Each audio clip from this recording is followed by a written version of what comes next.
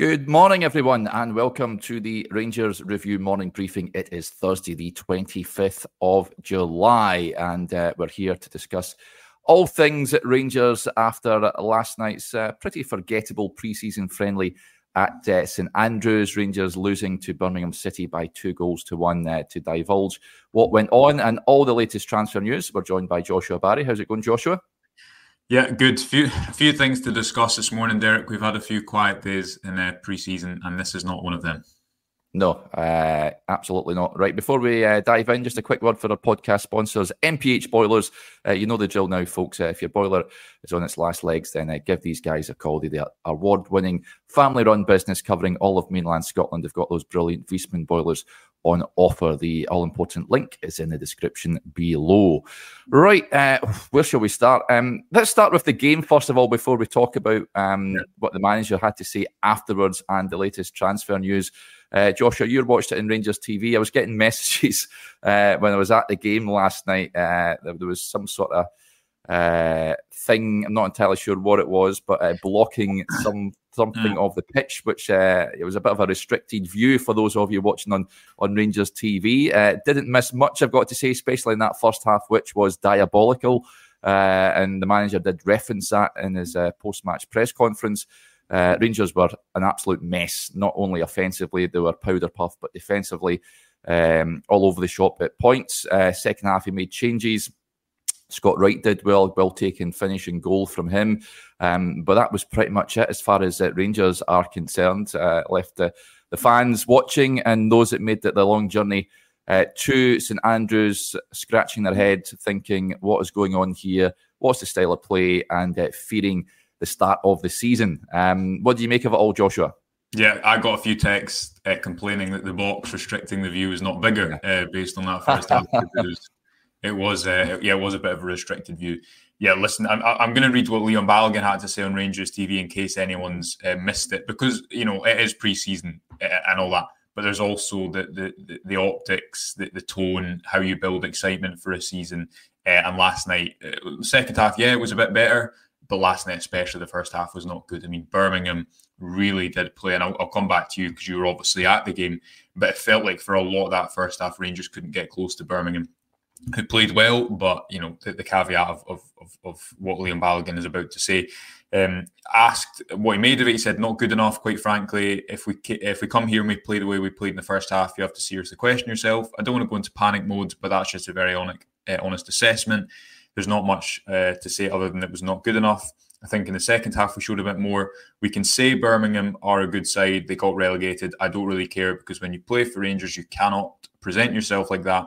That's just plain and simple. I'm just after the final whistle, so I'm quite mad right now, but I'm pretty sure there will be good things from the second half, even though right now it's hard to imagine. So, I mean, that's pretty uncut, obviously, from one of the more experienced members of the squad. And it was quite audible, actually, hearing the boos at halftime, just watching it from TV. But I'll put it back to you, Derek. You were there.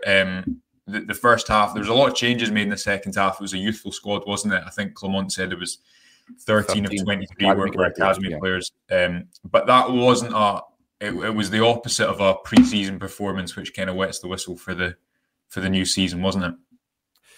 Yeah, we're looking for a bit of an improvement. We said on the video from Saturday's defeat to Manchester United's kids, let's be honest, and it was probably even worse. I know they made a number of changes, the manager, but they just looked lost. Offensively, the Rangers had a couple of sort of half chances going forward, picking the wrong option, and they're just really lacking a killer instinct. Defensively, one of the plus points, apart from Scott Wright's goal, I thought Clinton Enciala, I've seen him for the first time, some decent moments, I've got to say, some good blocks in the first half. Played a nice pass to Cole McKinnon to set up a Rabbi Matondo chance in the first half as well. But that aside, Leon Balogun's comments are pretty much bang on. It's a worry heading into, it's going to be a step up for Rangers at the weekend, going to Berlin. And listen, this is a very good Birmingham side that have spent a lot of money, more money than what Rangers have spent in the summer. I know they get relegated last year, but they do have a new owner and they've enhanced the squads. They're aiming to get back into the Championship at the first time of asking. Even still, the Rangers' performance rightly booed at half-time. They're trying to pick positives out of it, and there weren't any, really, apart from what I say, the moments from Clinton Enciala. He looks like a young lad learning the game, and the manager's right, we need to be patient with him. But other players got an opportunity last night. Alex Lowry, I don't think, took his chance. Ross McCausland was pretty disappointing as well. And James Tavernier came back in, which was a surprise. I don't think many envisaged, given the noise surrounding his future, that he would start the game. He very much looked like a guy that hasn't played much football in recent weeks. And no surprise to see him hooked at half time. But second half, it was no surprise to see him making changes. Nice to see some of the young lads coming on, like Stevens, Rice, Curtis as well made an appearance. So that was good to see them. It'd be good experience for them. But in the main, I mean, Scott Wright was deployed as a number 10. Whether we will see that going forward, I think he acquitted himself reasonably well. Danilo looks so off the pace, it's unreal. I think that is a real concern for Rangers going forward up front, because Cyril Dessers, who came on, didn't really look like scoring, had a couple of half chances himself, but sort of fluffed his lines. And I can understand fans' frustrations. A lot of comments coming in saying it's worse. This is one of the worst Rangers teams that they've ever seen. And it's people saying that Pedro Caixinha's team would beat this Rangers side. And on last night's evidence, you can't really complain about that or dispute it, really. I guess, listen, if you're looking for positives from last night, there isn't any, and there's no point of trying to dress that up. What you can say is that if you look at that starting 11, how many of those players would be expected to start in Rangers' strongest starting 11? It's probably a bit of a different picture if you have Barron and Diomande in the middle, if you have maybe Cortez and Ridvan on the left, if you have Dujon Sterling in there. But Rangers squad, and as we'll come on to discuss throughout the rest of this video, a lot of changes happening or about to happen. And the Hearts game obviously only gets closer. I think the two questions on style of play, and I know that was put to Clement after the game, where I think he is right, or he needs to be given some time, is that he's not playing with the strongest 11. He has had his hands tied a lot. If you look at the quality of his squad at the moment, we obviously depressed everyone yesterday, didn't we, with that with that squad depth chart that we put out. That was not what, you know. It just shows the reality, I think. It shows the reality of where Rangers are at the moment and how much work they have to do, and the quality that Clement has, both in the quality on the ball, but also I think maybe the aggression he'll want off the ball. A lot of that is lacking. I think if you look, reflecting on that squad depth chart from yesterday, Derek, how many positions do Rangers not need to strengthen? And that's maybe a question that shows the reality of the really difficult hand that Clement and Koppen have been dealt this summer, and now have to get out of. Where I think there is, and again, we're going to come on to this more next week, look a little bit more at Clement's style of play and do some articles and videos around that. If Mohamed Diomande, and maybe this is different if Connor Barron is on the side as well, but the only real time Rangers were able to kind of play through the pitch was that when the chance fell to, I think it was Rabi Matondo, was it, or maybe Danilo, when Enciala played that pass into McKinnon. That was only because it was Diomande who was a deeper player. Normally, he was one who was higher up connecting the play. That means that Rangers can't play out. It's something that we've spoke about a lot ever since, if you go back to the Rangers 1-0 win over Hearts when Danilo got that injury. The fact that they have been pretty direct under Clement from back to front, with an idea of trying to attack quickly and getting behind defences. That can also lead to the fact that you don't have control of the ball in the same way for a lot of the time, as materialised in that first half last night. And the second facet is the press. And again, I've not watched the game back yet. It's something that we're going to look at in a little bit more detail. What exactly is Clement's team trying to do off the ball? When has it worked last season? When hasn't it worked? You remember, Derek, there was a time just before the Ross County game. And I remember you and I did a video, I think it was after Rangers beat Hibs 3-1 at home, and Tavernier scored the goal that became the highest scoring defender in British history. And we did a video about the counter-attacks Rangers were conceding, and there were some mixed comments. Some people were saying that we're right to flag it. Some people were saying, Rangers are still winning games. But around that time of the season, when they lost to Ross County away from home and they conceded something like the highest expected goals tally in 5 or 6 seasons, they were so open in the middle of the pitch. And that is clearly an issue that at times, because of the way Clement's teams are trying to attack, that can leave them very open in the middle of the pitch. And that comes down to, I think, the profile of player that you have as well. I don't think it's a new problem. I think there's issues that this transfer window had to solve. The difficulty is again, as we'll come on to discuss, because of the flux at the moment, because of the outgoings, the indecision, the fact that Rangers need to have a squad submitted in a number of days. It's a hard place to actually judge the product until we have a stronger starting 11 on the pitch. But obviously, it looks like certainly in the next couple of weeks, it is going to be a bit of Clement having to cobble together elements of a team, because there's only so much work you can do in a transfer window in a couple of weeks, I guess. Yeah, Magic Man 147's kindly donated to the channel. He says, no shape, no patterns of play, press a mess, dire. So, a good summation of Rangers last night. Dave's Duggs gets in touch. My main concern right now is Big Phil seems determined to stick to this 4-2-3-1, which clearly isn't working. We'd love to see a 4-3-3 this season, but I think he's too stubborn to change. I said it before, I'd scrap the number 10 role. I think it's not working for Rangers at this moment in time. They don't have the personnel to do it, but whether Clement changes remains to be seen. But he has work on his hands to get this squad in shape for the trip to Tynecastle. Just on the squad. Sorry to interrupt, but this is why we apologies if we've made this point before. But look at Rangers' last 4 seasons. So what season is it now? 20, 24, 25. Going into the 2021-22 season, you had Steven Gerrard's style of play, which was high and wide fullbacks, narrow number 10s, a very defined style of play that had been built over a number of years and was starting to develop. Then you changed to Giovanni Van Bronckhorst. Actually, his style of play was really different in a lot of ways. He wanted to use wingers. His fullbacks weren't really that attacking, apart from James Tavernier in Europe. He used his midfield in a different way. You remember that Arfield and Aribo were kind of the midfield runners, and number 8s going beyond, as opposed to a Glenn Kamara being a number 8 who sat deep and allowed the fullback to go beyond.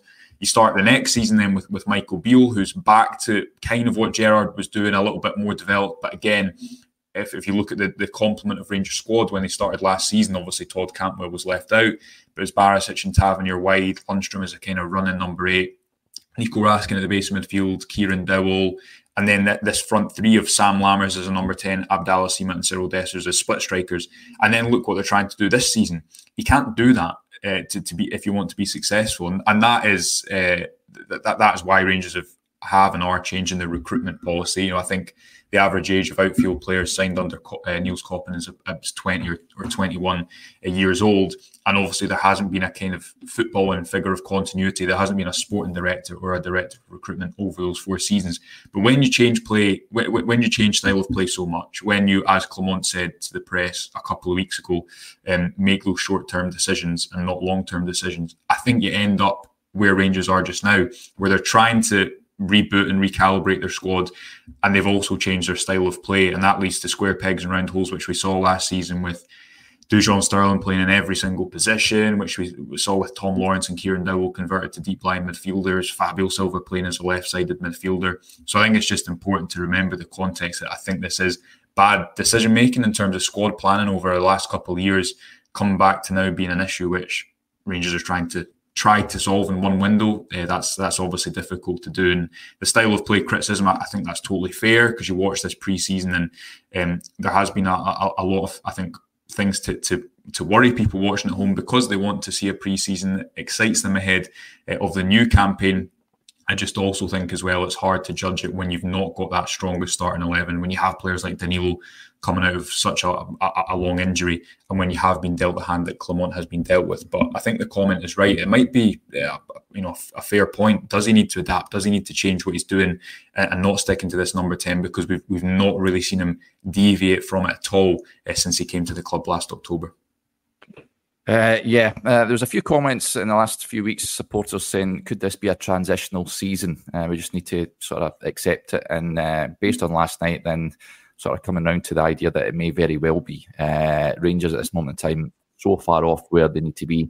And as you say, Joshua, time is running out before we kick off for real. Let's discuss the manager's comments after the game. Interestingly, spoke in his press conference and then he left. So it was about 2 or 3 minutes afterwards, he decided to come back in on his own accord to get something off his chest. And this is what he had to say.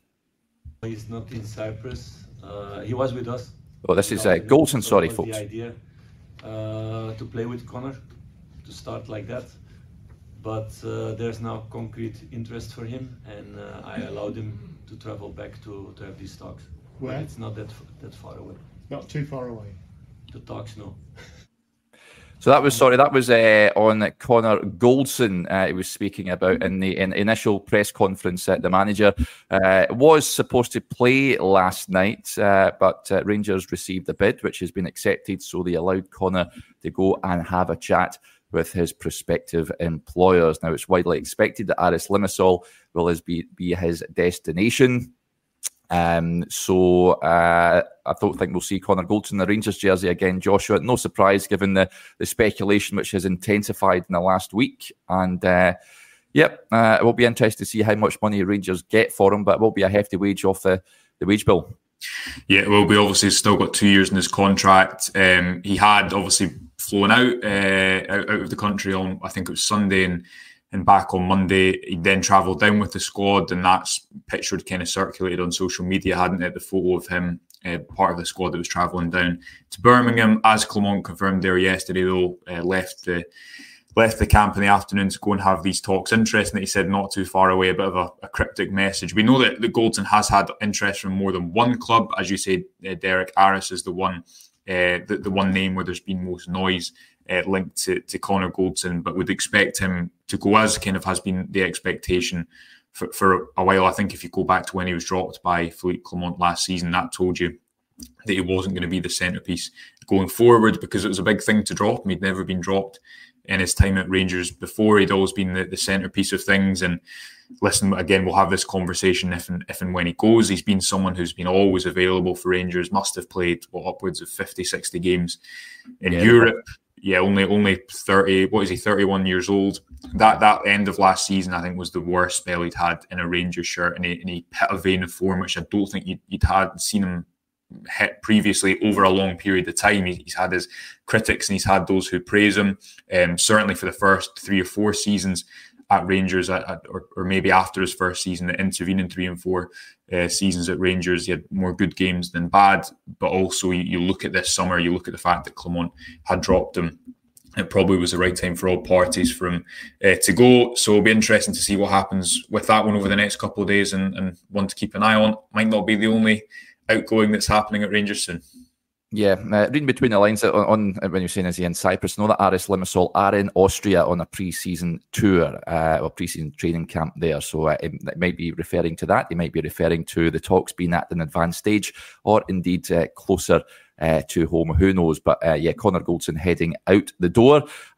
So he touched on that. Before we get to Cantwell, he also in the press conference spoke about Sam Lammers and says he's playing with the second string because he's not part of his plans. We know reports yesterday from good source in the Netherlands suggest that FC 20 had a bid of around €5 million accepted for him. So it looks like he's going to move over to there to continue his playing career. I think it's probably a decent fee for Sam Lammers. I think I'd be quite satisfied with that.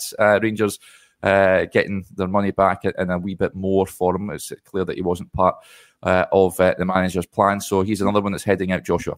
Yeah, still trying to work out exactly what that fee is. So we'll try and track that down as and when it does happen. But it's been clear, I think, we had a story up about 2 months ago. It was the week after the season finished. Rangers had those talks with Lammers, because there was, I guess, some discussion to be had, and there were some murmurs, should Rangers give him another chance? You know, if Lammers was a player not attached to Rangers and he was scoring this amount, these type of goals in the Eredivisie, would he not be someone who was linked?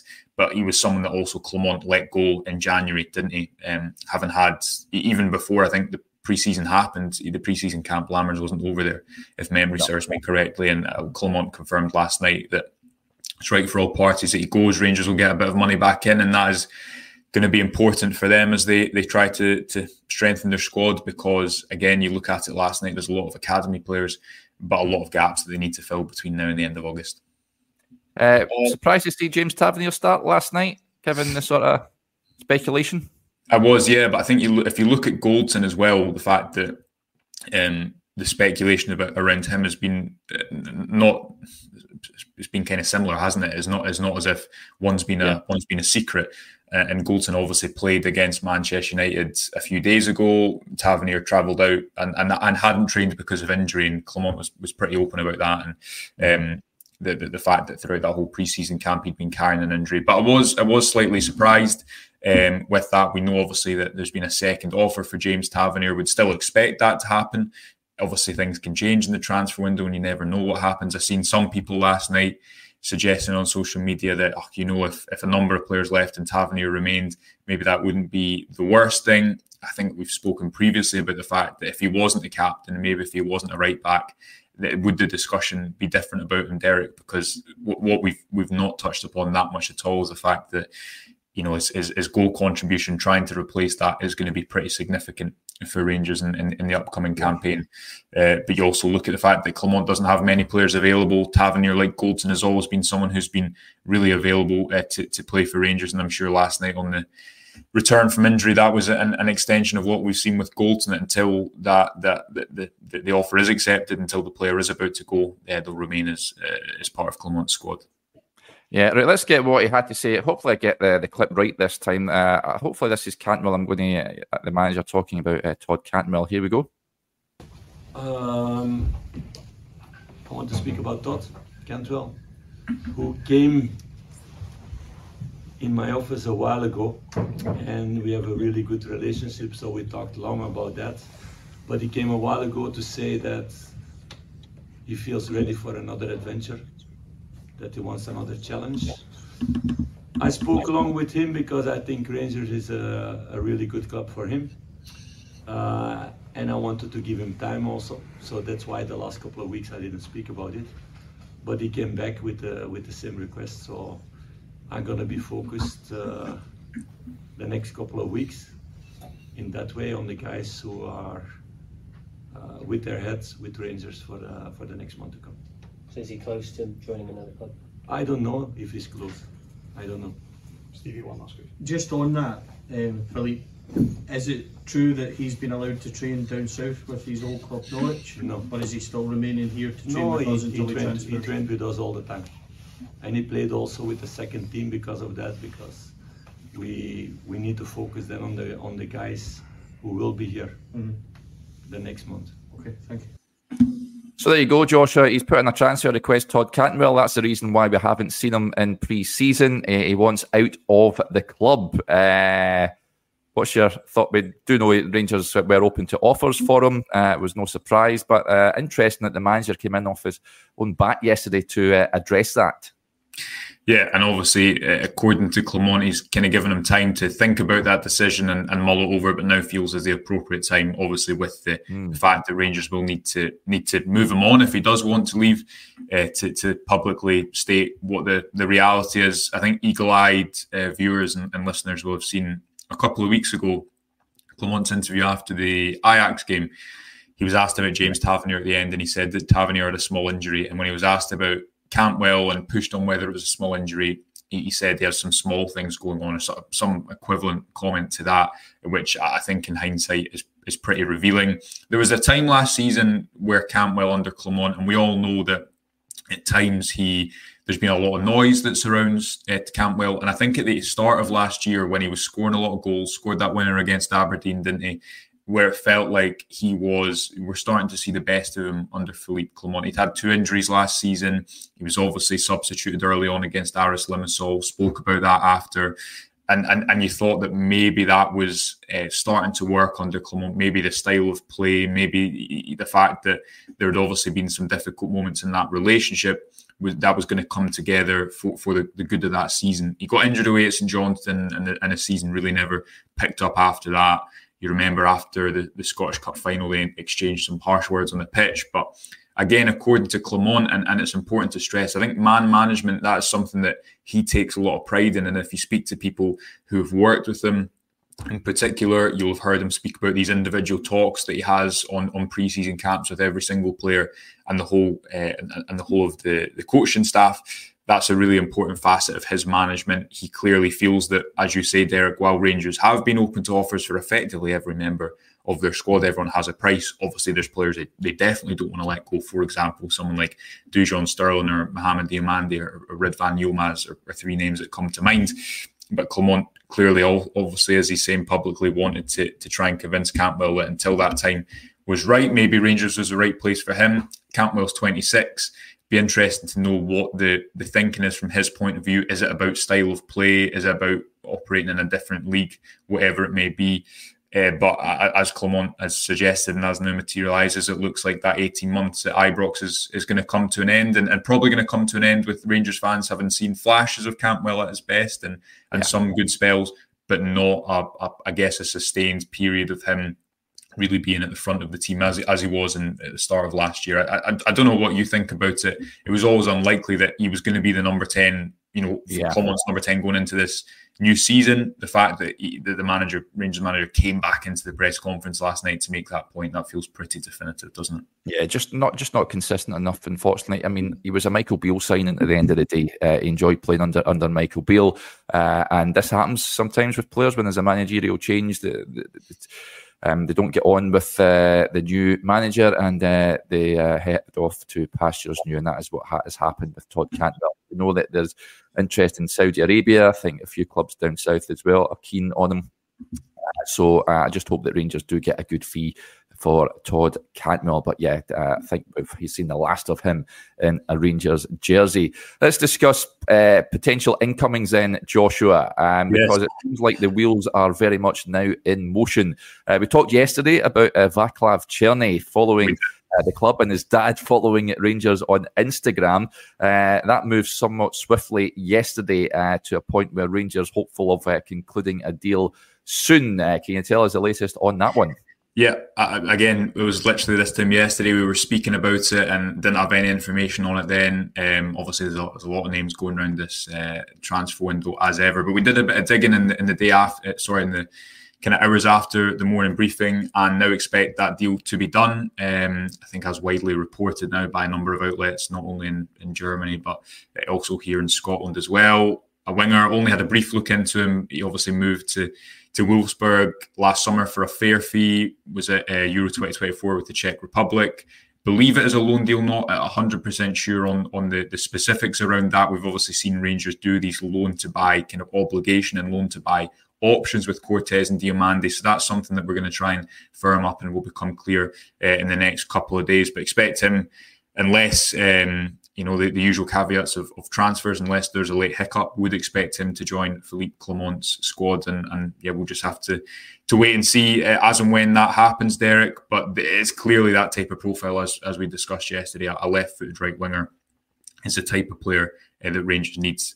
Someone who I think can play on both sides as well. And they need first-team quality. They need a little bit of experience in there as quickly as possible. So don't know too much about the player. We're going to have some content and coverage of him over the next couple of days. But yeah, certainly one to watch this space. And you've seen that quite a lot with Rangers in this transfer window, where Clement, as you remember, in his Rangers TV interview in the Netherlands at the pre-season training camp, said that, look, we have agreements with a number of players, but effectively we need to get players out the door first. I think his quote was, we've convinced several players that Rangers is the right place for them. So there hadn't been much noise about Černý up until, as far as I was aware, yesterday morning. But yeah, it looks like the one that has subsequently moved pretty quickly, and maybe it is that pendulum of now when Rangers are starting to get players out the door, and when that noise does increase, also the noise about incomings will happen ahead of the new campaign. Yeah, another player that has been linked, we did a video on him, of course, Joan Jordan. Rangers had an initial loan bid knocked back by Sevilla. The Liga club did expect Rangers to come in with an improved offer, and reports over in Sevilla from Fernando Serrano. He's in the bricks over there, covers Sevilla in great detail, says that Rangers have increased their loan offer they'll pay now 40% of the salary of the Spanish midfielder. Now, if you want to learn a wee bit more about him, folks, I did a video with Rory Barlow, who's an editor of Football España. He goes in great detail about Joan Jordan and what we can expect should he pitch up at Ibrox. I think it's clear, though, Joshua, I think from last night and previous matches, even the last season, Rangers need a proper midfield enforcer in there, someone that's going to, a Barry Ferguson type, if you like, someone that can dictate play and really influence games. And by all accounts, this lad seems to be someone that Rangers are very much interested in getting. Let's hope this one can materialise. But apart from that, from speaking to Rory a couple of days ago, didn't know too much about him, but he has been frozen out by Sevilla. He has been told to find a new club. It will be a loan deal because he has a good few years left on his contract at Sevilla, but he's not part of their plans going forward. So certainly something to keep an eye on. But it's an area of the pitch we've discussed before, Joshua, they need to strengthen in, I think. Oh yeah, undoubtedly. And obviously there's not many areas, especially with the Goldson news, that are an exception to that. But you look at the right wing and the centre midfield, and I think those are two positions that have to be a priority.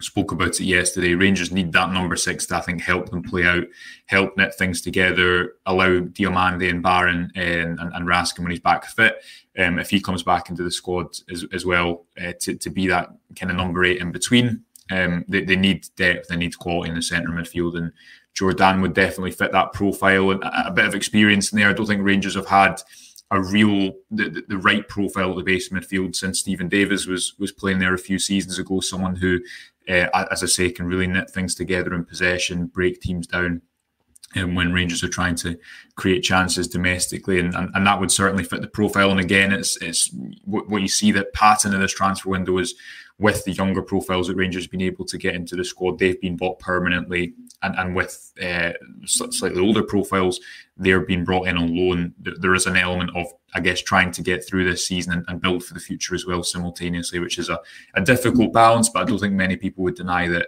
Rangers need quality in midfield, but they also need a bit of experience, and Jordan would definitely tick both those boxes. Yeah, another player that was linked, I'm not too sure if we discussed him, but Rangers need a forward, Joshua. I mean, Lauren Shankland's name came back into the ether a couple of days ago. Another one that they've been heavily linked with, and were linked with, I think last season, was it? Morgan Whittaker of Argyle. Now, some of the fees being quoted are quite substantial, to say the least. He is a very talented lad, but in positive noises with regards to that one. Whether something materialises, who knows? But certainly they need, based on, well, we've discussed it at length, haven't we? Rangers need a proper striker. I think someone in the mould of Morgan Whittaker would fit the bill. Yeah, and he can play off both sides, can't he, as well? And it was I think it was the January, Michael Beale's first January, where there was a lot of interest, and I think a bid from Rangers. He then subsequently, if I'm not wrong, you'll know because you cover the English leagues more than me, but he became Plymouth's record signing, around about £4 million. Am I right in saying that? It could be wrong. Yeah, he actually played, because I covered Bolton. He actually played against, I think he came off the bench. Plymouth won a game. I can't remember the score, but he never actually caught the eye. But he is someone that is highly rated down there, that's for sure. Yeah. As you say, and those noises are pretty live, and similarly to you, it's not one it's not a name that you've heard and has been shot down. Some of the fees quoted are pretty high, but we know that he's a player that Rangers have definitely had concrete interest in the past, and that's unlikely to have changed over the last 18 months or so. He would cost more now than he would have then, and that's an important point to mention. But as you're saying, they need quality at the front end of the pitch. They need to add that. Obviously, you saw that goal from Scott Wright last night, which was a really good one.